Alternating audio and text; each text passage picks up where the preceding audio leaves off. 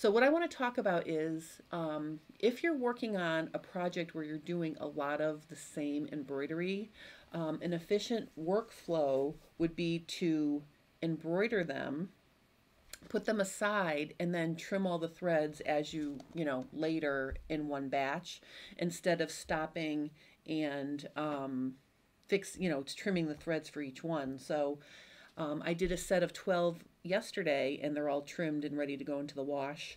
And now I've started my second 12 because I'm making a set of 24. This is 100% linen. It's white. I don't want to mark it up. I don't want to do anything to it that I would have to remove or cause it to be some sort of mark or something I couldn't get out. So I want to show you how you can very easily create placement marks for a design to go into the corner of a square like this without using a marking pen or chalk. And then I want to show you the stabilizer I'm using. I'm going to show you the whole process. All right, so you can see I'm using my old 2170. This machine is a workhorse. It's got to be at least 15 years old now, and it works like a charm. It amazes me how well it works. I'm using Robeson and Anton polyester thread, and it's color fast. I know it's color fast because I tested it. I embroidered one napkin and I washed it to see how it would come out, and I'll show you that in a minute. But it's a really big cone and it's hard to fit on the machine itself. So I have one of these little thread stands. Okay, you see it's got the little hook here, and I put the thread on the thread stand and I just have it off to the side of my machine, and that's how I'm positioning my thread when I thread it. The other thing is you want to be really careful how you wind your bobbin. This bobbin it's like a marshmallow. You can see here, I can see how the thread looks loose on this bobbin. If you use a bobbin like this to embroider, it's going to cause tension issues with your machine possibly. You want to make sure that the thread is really firm and snug on the bobbin. See on this one how it's snug and I can't push the individual threads around. That's what you want to look for. So the first thing is you want to really take care on how you wind your bobbin. Now for bobbin thread for this project, I am using this Metler 60 weight cotton. It's really, really thin thread, and it's really nice for bobbin thread on my special projects. Of course, you could buy bobbin thread. Bobbin thread is a lighter weight than all-purpose thread that you can put in your bobbin. I've seen bobbin thread up to 90 weight, very, very fine. But I'm using this because this is what I have and it's handy and it works really well in my machine. So you want to use something extremely light in your bobbin when you're doing embroidery.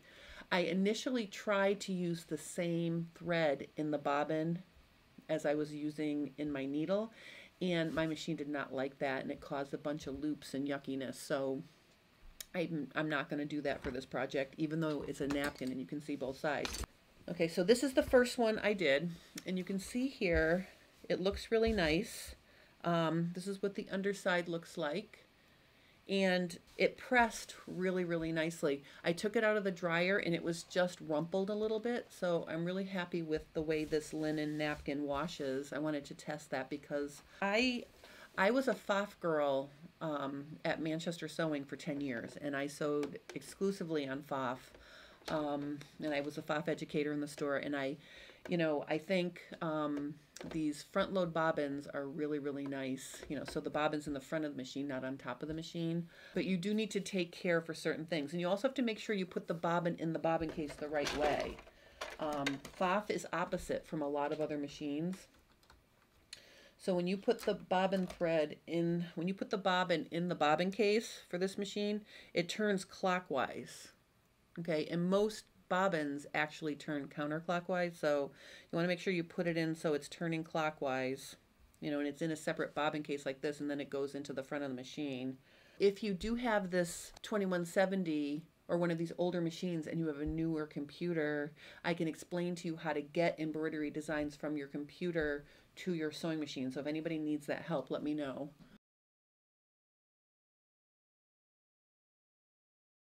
here's my napkin, okay?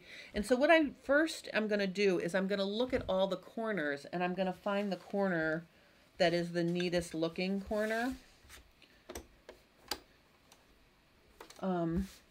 So I think I like this corner. Okay, so I'm going to choose this corner to position my design. And the first thing I'm going to do is I'm going to fold it on the 45-degree angle. So I'm going to take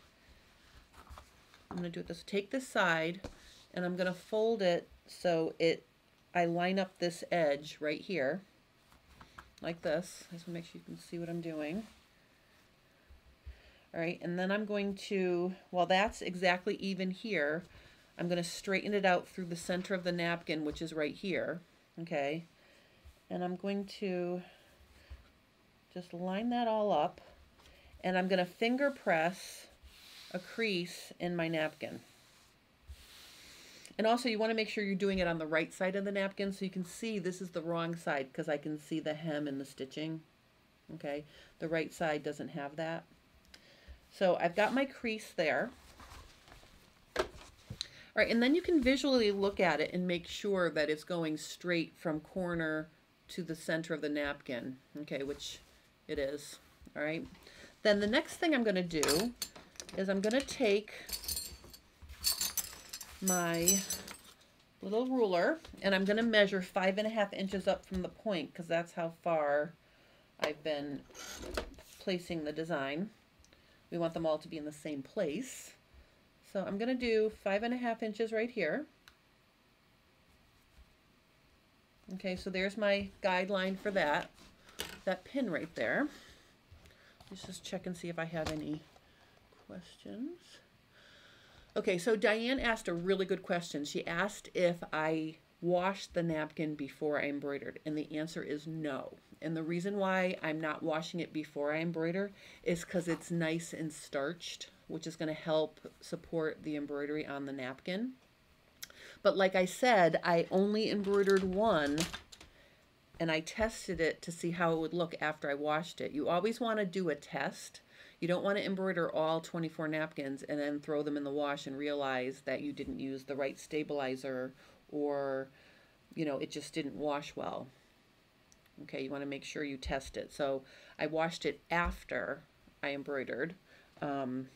This has a nice stiff feel to it. You can see it's kind of stiff, and that helps support the embroidery. So now that I've got this pin right here, what I'm going to do is I'm going to fold up the napkin to the pin. I'm going to line up my 45-degree fold with the rest of the 45-degree fold. And I'm going to make a crease on this 45-degree angle. Now, what I'm looking for as I create this horizontal crease is that there's the same amount of distance here and here. Okay, and then if I want to be extra safe, I can measure from the edge here to the corner is 6.5, and it's also 6.5 here. Okay, so that's what, if you want to be extra safe and make sure that your diagonal line is correct, you can measure the distance from here to here as well. But this is a really nice way to create a crosshairs to line it up in your hoop without marking it with anything, because I don't want to have marks that don't wash out.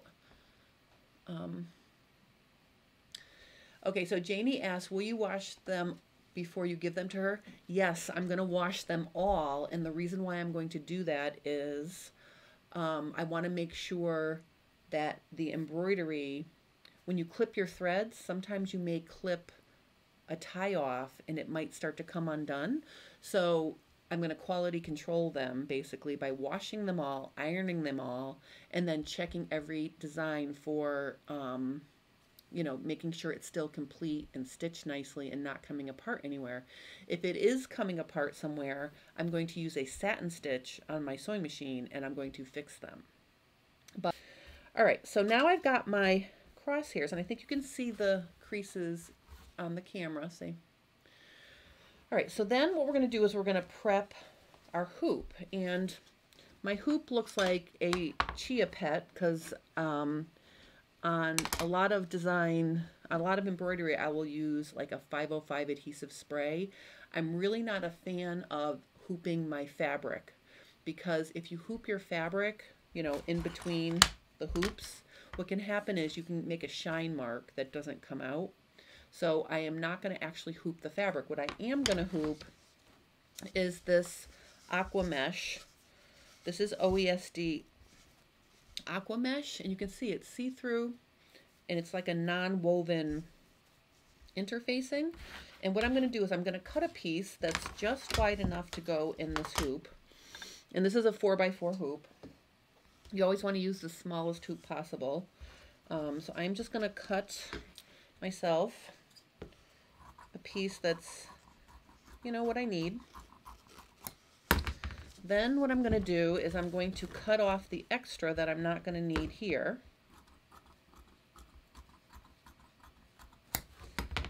All right, so then I'm going to hoop this. And actually, I can hoop both of these. I'm going to lay this piece down in the middle like this. And I'm going to hoop both of these. I'm sort of embarrassed that my hoop is such a mess. I just want to make sure I put it on right. There's the front.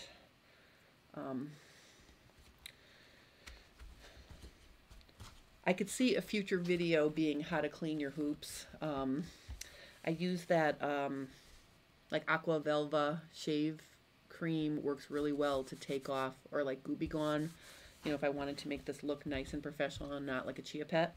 Now, the thing that I'm going to be using to coordinate with the folded guidelines on my fabric is the little hatch marks on the hoop. So most hoops will have a center mark at the top and bottom and on the sides. And I have them here. You can't see them because they're covered with crap on my hoop, but I can feel them. So what I'm going to do is I'm going to stick my fabric on over my hoop like this, okay? And I'm going to feel for that hatch mark or the little guide on my hoop. And I worry about doing like the bottom and the side first. I can feel it. It's right there and it's right there. And then I'm going to feel over here and it's right on. It's matching right with the fold mark. So I'm going to take the pin out of there and I'm just going to slide it right here. Okay, so I'm just going to pin the stabilizer to the fabric, and then I'm going to find the vertical one, and this one just seems to be working out nice for me. I think if you're working on a project and you're embroidering the same thing over and over again, the whole process becomes easier and easier the more that you do, because you just, like, I can visually see that that's the amount that would stick off the bottom. So I'm just going to take a second pin, and I'm just going to pin it up at the top. And I'm making sure these pins are really far away from my embroidery area. Okay, you don't want to put the pins anywhere near where it's going to embroider. So now this is ready to go. All right, so see this daylight?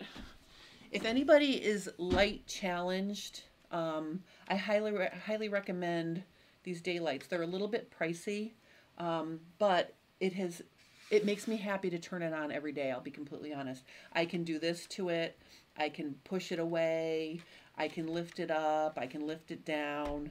And this is actually better. You can see how bright this is lighting my machine. So even though my light bulb has blown out, I can always see what I'm doing with my daylight. So these are very, very nice lights.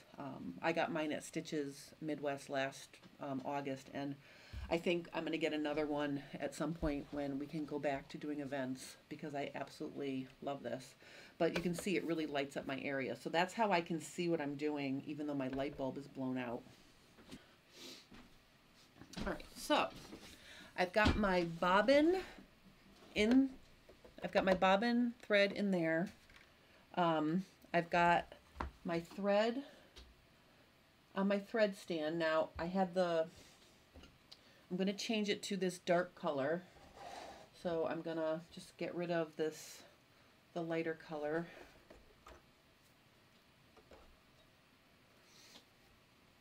All right, so again, I'm having it off to the side so it spools off nicely. I'm just going to thread that.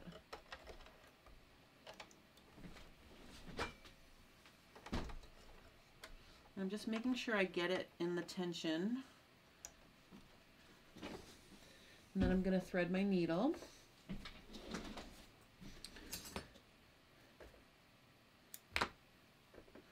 All right.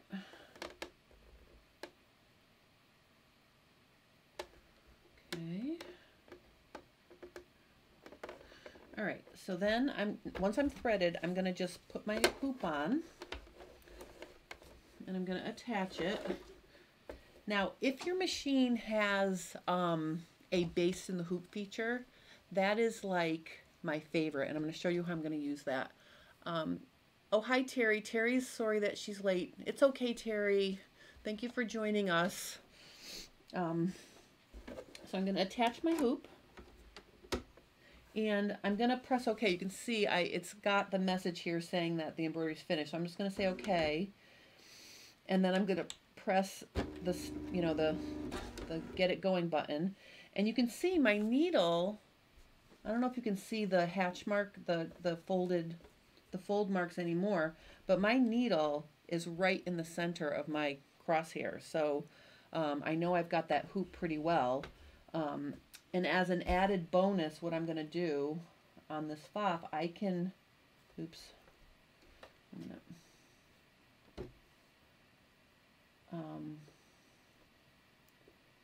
I'm going to start over. Okay, wait.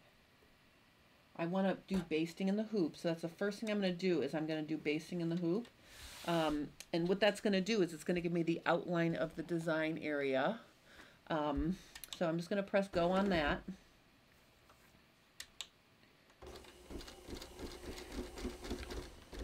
Okay, and the benefit of having baste in the hoop is that you can see if it's straight with your crosshairs. Okay, so I'm going to base this in the hoop.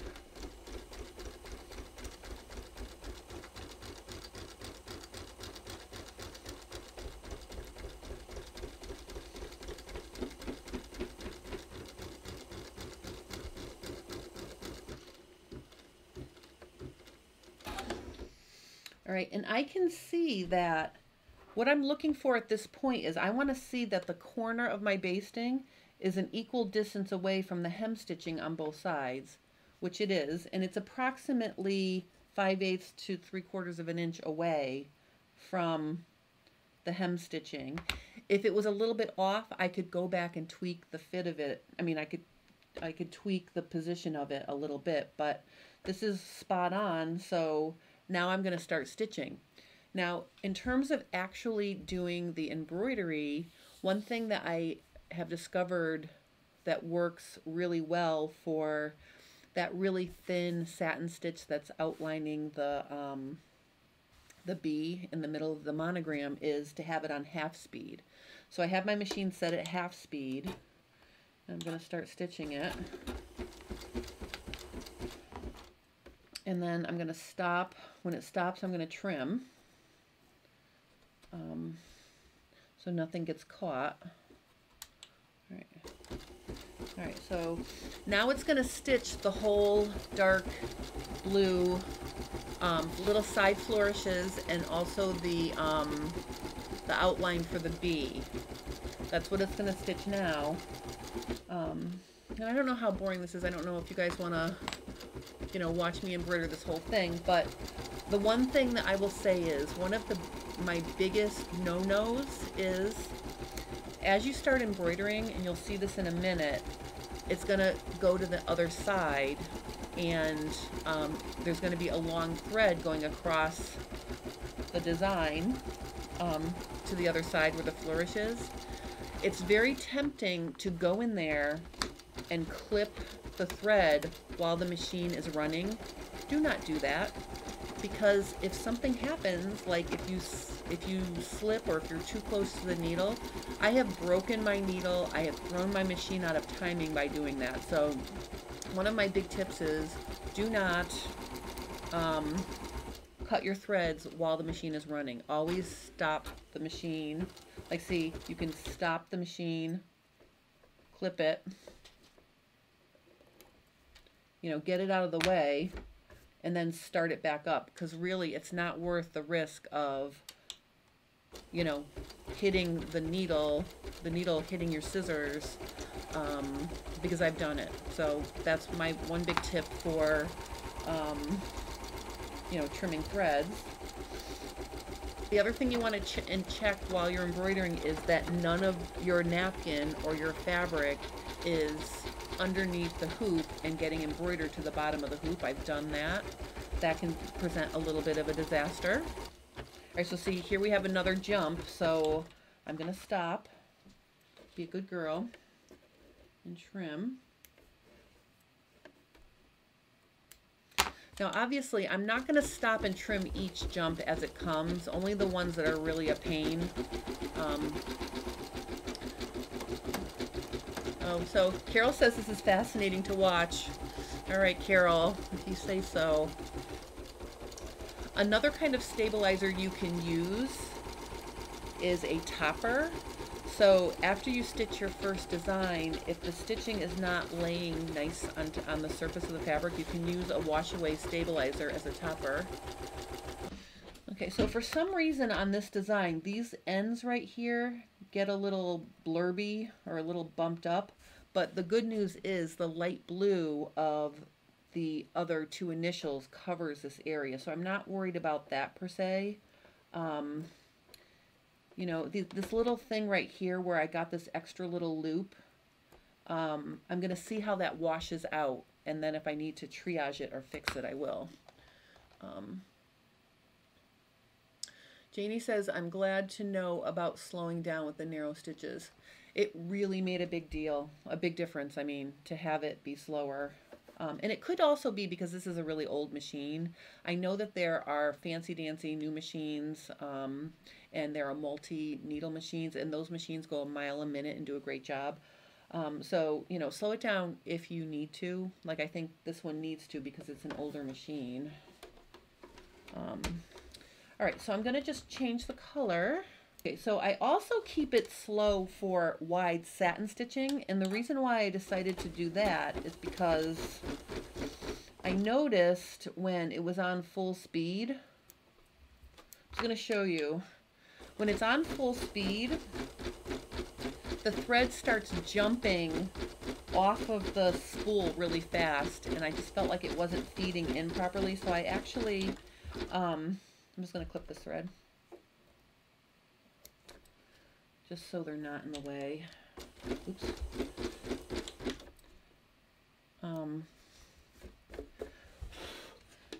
So actually having it go slow for wide satin stitching works out well too if your thread seems to be like jumping off of the spool really fast.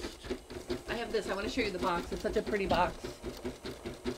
Okay, this is the software I'm using, Premiere Plus 2, and I actually, I don't know if you guys know, but I used to do a lot of my own custom embroidery, and I used to do the Bernina Wearable Arts fashion show. Maybe one of these days I'll do a trunk show of all my embroidery. That's why I was super excited to work on this, actually, because I got to actually do digitizing, and I love it. My friend Lindsay, who watches every now and then, is an amazing with the Fab software, and she actually has lessons.